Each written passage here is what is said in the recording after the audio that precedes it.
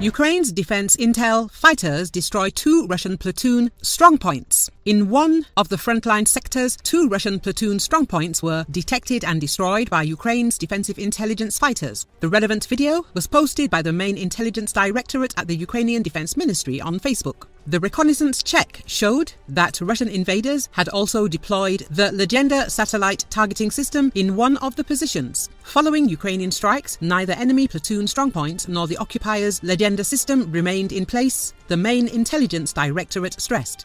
A reminder that in the Bakhmut direction, Ukraine's defense forces damaged $1.15 million worth of Russian military equipment with FPV drones.